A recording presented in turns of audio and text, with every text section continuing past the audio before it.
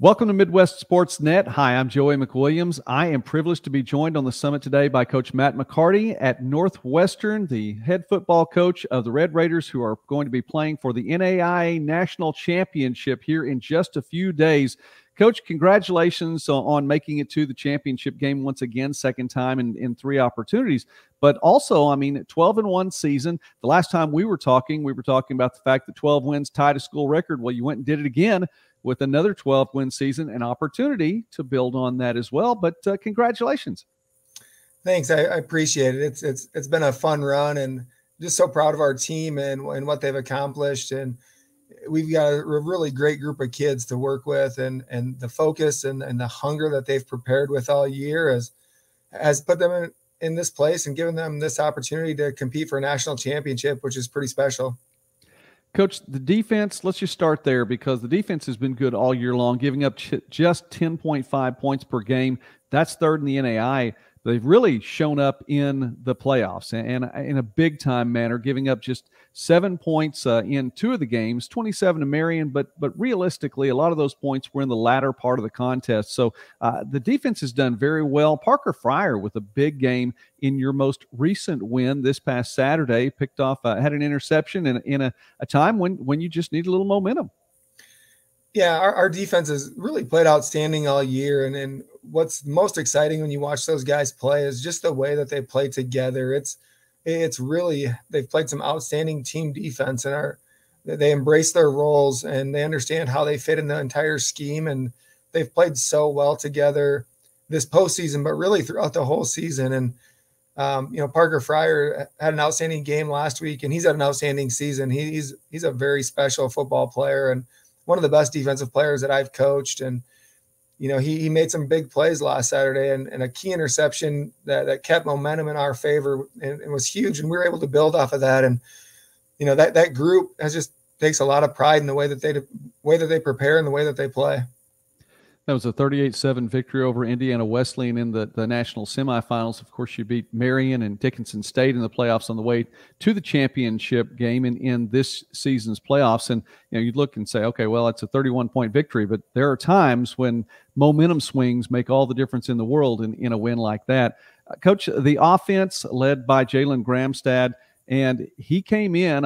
He was in pretty much every game, I believe, played in all of the games for you this year, had a rushing touchdown in 12 of the 13 games. One of those games you didn't need his offense as much, but took over that starting position about midway through. And what a season he has had. And we've listed the numbers here on Midwest Sports Net a number of times, but let me just throw out 22 passing touchdowns, 22 rushing touchdowns. What a balanced attack. Yeah, Jalen's really made the difference for our offense, and he's such a great leader and such a great competitor. And he's a kid that has started on defense for us the last 2 years and made the switch back to quarterback. And we used him in our first 4 games as kind of a change of pace at quarterback. And then unfortunately, Blake Fryer went down with an injury, and Jalen was ready and stepped in and really hasn't looked back since he took over. And he's done an outstanding job. He brings great balance to our offense, and his ability to turn negative plays into positive plays with his feet has just been outstanding. And he just continues to grow and get better from week to week, which is really exciting to see. Coach, I wanted to mention a couple of other players who have excelled as the season's gone on. We've talked about Cade Mosier in the preseason. Michael Story has really stepped up in recent weeks as well, and obviously had a good season too. And talk about the running game with Connor McQuillan and what he's done, and he's been seemed to be very stable for you.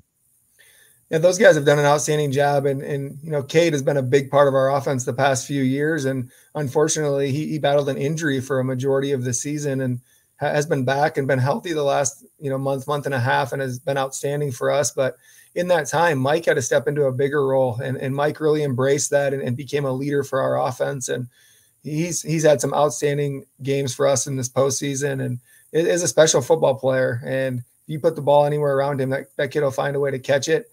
And Connor McQuillan has been steady, and we've kind of got a two-headed rushing attack with Connor McQuillan and Logan Meyer. And early in the year, we were trying to balance those guys as much as we could to keep them fresh for the postseason. And I think each one of them would have loved more carries throughout the season, but I think right now they have seen the benefits of being fresh.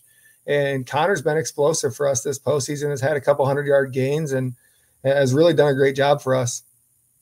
We're here on Midwest Sports Net today speaking with Coach Matt McCarty from Northwestern. I encourage you, please take the time, like the video and share it, and subscribe to the channel. We would really appreciate that. Here we talk about small college sports and more throughout the Midwest and beyond. 7th season as the head coach for Coach McCarty. That's also a good number for you all right now. 7th championship appearance that the program is heading to. So congratulations again for that. And speaking of which, in your time there, you received another honor this past week, the NAIA Region 4 Coach of the Year. Second time for you to be named such. Yeah, it's a great honor, and really it's a result of all the work that our players have done and our assistant coaches. I'm surrounded by so many great people, and I think our coaching staff has done an outstanding job of casting a vision of what we want our program to be about, and our players have really embraced that and have cultivated a great culture. And it's been so much fun to work with the kids that we get to work with. And some of those honors are just a result of having great kids that have really bought into an awesome vision and have really done a great job of building on that from year to year. Well, congratulations on that honor, but I know you're pushing on toward a bigger thing for the team as well this week coming up. You look back, 12-1 this year. You opened the season against Morningside, a 1-point loss against the defending champions, and since that time, 12 consecutive wins. Looking back right now, and I know you'll have more time in the next 2 or 3 weeks to look back a little bit more, but do you see a point of the season where you felt like things were really gelling and coming together, and you think, hey, we can make a run at this? Yeah, I think for us that first game was big. It was a really good opportunity for us to kind of find out where we were coming out of fall camp, and we learned a lot about ourselves, and it is a really good snapshot of where we were at that time. And obviously we wish we'd have won that game, but the loss allowed us to kind of refocus and see areas that we needed to improve on. And our players deserve a ton of credit for really just refocusing and having a renewed commitment to what they wanted to accomplish this season and the way that they attacked each week. Honestly, looking at our guys the Monday after that game, I knew something special was going to happen this season because I could see just the hunger and resolve in their eyes, and they've attacked and gotten better from week to week. And I think something that makes this group so special is they're always focused on our next game being our best game, and they're never satisfied. And I think that's been fun to see, because even after the semifinal win, when we got in the locker room, they were excited. They were happy for the opportunity to compete for a national championship, but they know they want to get that one last win. And I think the focus of this group has been really special. Well, that last win's happened a couple times for the program, but it's been a few years, 1973 and 1983, the national championship years. So 39 seasons have gone by, and it may be time there for Northwestern. And speaking of that, Coach, the game coming up, championship game, will be on December 17th. That's Saturday, and the game time has been moved up to 11 o'clock.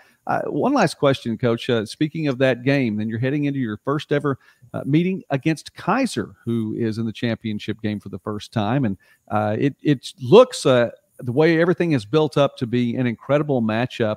Can you tell us just a little bit about what we might see?